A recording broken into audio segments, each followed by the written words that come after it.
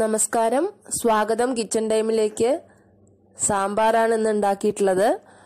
സാധാരണ ഞാൻ വറുത്തരയ്ക്കുന്ന സാമ്പാറാണ് എപ്പോഴും ഉണ്ടാക്കാറ്. ഇപ്പോൾ അതിൽ നിന്നും വ്യത്യസ്തമായിട്ട് വളരെ പെട്ടെന്ന് തന്നെ നമുക്ക് തിരക്കൊക്കെ ഉള്ള സമയത്ത് ഉണ്ടാക്കാൻ പറ്റുന്ന ഒരു ഈസി സാമ്പാറിന്റെ റെസിപ്പിയാണ്. അതിനായി ഞാനിവിടെ എടുത്തിരിക്കുന്നത് ഒരു സവാള, ഒരു തക്കാളി, അതുപോലെ ഉരുളക്കിഴങ്ങ്, മുരിങ്ങക്കായ, വെണ്ടയ്ക്ക, ചെറിയ ഉള്ളി ഒരു 5-6 എണ്ണമൊക്കെയാണ് എടുത്തിരിക്കുന്നത്. അതുപോലെ തന്നെ വെള്ളരിക്ക അല്ലെങ്കിൽ കുമ്പളങ്ങ, മത്തൻ, അങ്ങനെ ഏത് കഷ്ണങ്ങൾ വേണമെങ്കിലും നമുക്ക് എടുക്കാം. ഞാനിപ്പോൾ ഇത്രയുമാണ് എടുത്തിരിക്കുന്നത്. അപ്പോൾ ഞാൻ കഷ്ണങ്ങളെല്ലാം ഒരുമിച്ചിട്ട് വേവിക്കാൻ പോവാണ്. അതുകൊണ്ട് ഞാൻ ചുവന്ന പരിപ്പ് പെട്ടെന്ന് ഉണ്ടാക്കാൻ വേണ്ടിയിട്ട് ചുവന്ന പരിപ്പാണ് എടുത്തിരിക്കുന്നത്. അതാവുമ്പോൾ പെട്ടെന്ന് വേവണമുണ്ട് നമുക്ക് കഷ്ണങ്ങൾ ഒരുമിച്ചിട്ട് വേവിക്കാം. അതല്ലെങ്കിൽ നമുക്ക് പരിപ്പാണ് ചുവന്ന സാമ്പാർ പരിപ്പാണ് എടുക്കണമെങ്കിൽ അത് ഒരു 3-4 വിസിൽ അടുപ്പിച്ച് വേവിച്ച ശേഷം പിന്നെ കഷ്ണങ്ങളിട്ട് വേവിക്കുക. അപ്പോൾ നേരത്തെ പറഞ്ഞിട്ടുണ്ടായിരുന്നു ആ സാമ്പാറിൽ.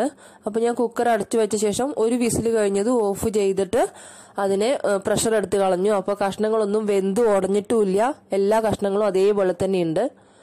കണ്ടില്ലേ, മുരിങ്ങക്കായും വെണ്ടയ്ക്കും ഒന്നും ഉടഞ്ഞിട്ടില്ല. ഒരു വിസിൽ മാത്രമേ ഞാൻ അടുപ്പിച്ചിട്ടുള്ളൂ. പരിപ്പും എല്ലാം നന്നായി വെന്തിട്ടുണ്ട്. പരിപ്പ് നന്നായി വെന്ത് ഉടയണം, അതൊരു പാകം ഉണ്ടെങ്കിൽ നല്ല ടേസ്റ്റ് ഉണ്ടാവുള്ളൂ. അപ്പം ഞാൻ ഇതിന് പുളി വെള്ളത്തിലിട്ട് വെച്ചിട്ടുണ്ടായിരുന്നു, അത് നമുക്ക് അരിച്ചതിലേക്ക് ഒഴിച്ചു കൊടുക്കുക. ആവശ്യത്തിന് പുളി ഒഴിച്ചു കൊടുക്കുക. എന്നിട്ട് നന്നായി തിളപ്പിക്കുക. പുളി ഒഴിച്ച് നന്നായി തിളപ്പിക്കുക. നന്നായി തിളപ്പിച്ച ശേഷം മാത്രം നമ്മൾ പിന്നെ മഞ്ഞൾപ്പൊടി ചേർത്ത് കൊടുക്കുക. മഞ്ഞൾപ്പൊടി നമ്മൾ ആവശ്യത്തിന് ചേർത്ത് കൊടുക്കുക. അതേപോലെ തന്നെ പിന്നെ നമ്മൾ ഇനി ചേർക്കണം മല്ലിയില ഉണ്ടെങ്കിൽ മല്ലിയിലയും ഇട്ട് കൊടുക്കുക. മല്ലിയില ഇട്ട് നന്നായി തിളപ്പിക്കുക. അല്ലെങ്കിൽ കുക്കർ അടച്ചു വെച്ച് വേവിക്കുമ്പോൾ തന്നെ വേണമെങ്കിൽ മല്ലിയില ഇട്ട് കൊടുക്കുക, അല്ലെങ്കിൽ പിന്നീട് ഇട്ട് കൊടുത്താലും മതി. പിന്നെ ഞാനൊരു ചീഞ്ചട്ടി വെച്ച ശേഷം അതിലേക്ക് വേണ്ട മസാല: 2 സ്പൂൺ മല്ലിപ്പൊടി, മുളക് പൊടി എരിവനുസരിച്ച് 1 സ്പൂൺ. അത് ഞാൻ ഫ്ലെയിം ഓഫാക്കിയ ശേഷമാണ് ഇതെല്ലാം ഇടുന്നത്.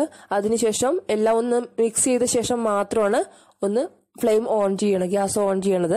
അല്ലെങ്കിൽ പെട്ടെന്ന് കരിഞ്ഞു പോവും മല്ലിപ്പൊടി ഇടുമ്പോൾ. അപ്പോൾ നന്നായിട്ടൊന്ന് വറുത്തെടുക്കുക. നല്ല പച്ച ടേസ്റ്റ് എല്ലാം മാറുന്ന വരെ നന്നായിട്ട് വറുത്തെടുക്കുക.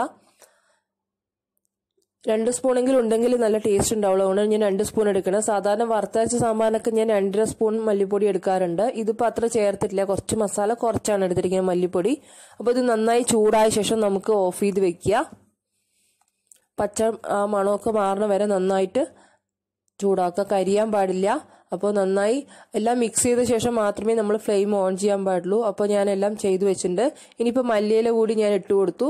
അതേപോലെ ഞാൻ ആ മസാല ഇതിലേക്ക് ഇട്ട് നന്നായി തിളപ്പിക്കുകയാണ്. നന്നായി തിളച്ചു വന്നു.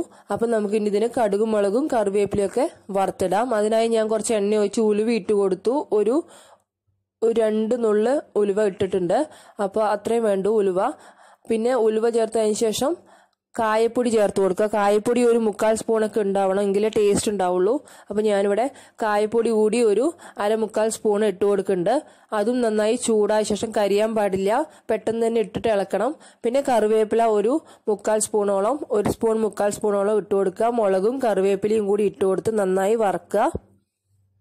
അതിനുശേഷം ഒരു കയ്യിൽ കൂട്ടാൻ എടുത്തിട്ട് നമ്മൾ ഇതിലേക്ക് ഒഴിച്ചു കൊടുക്കുക. എന്നിട്ട് നന്നായി ഇളക്കിയ ശേഷം കറിയിലേക്ക് തന്നെ ഒഴിച്ചു കൊടുക്കുക. ഇത് നമുക്ക് പെട്ടെന്ന് തന്നെ ഉണ്ടാക്കാൻ പറ്റുന്ന റെസിപ്പിയാണ്. തിരക്കുള്ള സമയത്തൊക്കെ വേഗം ഉണ്ടാക്കാൻ പറ്റും. ഞാൻ സാധാരണ ഇത് ഉണ്ടാക്കാറില്ല, ഇടയ്ക്ക് എപ്പോഴെങ്കിലൊക്കെ ഉണ്ടാക്കാറുള്ളൂ. ഇത് റെസ്റ്റോറൻറ്റിലൊക്കെ കിട്ടുന്ന അതേ ടേസ്റ്റാണ്. ഹോട്ടലിലൊക്കെ നമുക്ക് പോകുമ്പോൾ കിട്ടുന്ന ദോശയ്ക്കും ഇഡ്ഡലിക്കും അതുപോലെ ചോറിനും എല്ലാറ്റിനും പറ്റുന്ന സാമ്പാറാണ്. എൻ്റെ ഒരു ഫ്രണ്ടിൻ്റെ റെസിപ്പിയാണ്, റാണി എന്ന് പറഞ്ഞൊരു ഫ്രണ്ട് പറഞ്ഞു തന്നാണ്. ഈസി ആയിട്ട് നമുക്ക് പെട്ടെന്ന് ഉണ്ടാക്കാൻ വേണ്ടിയുള്ളൊരു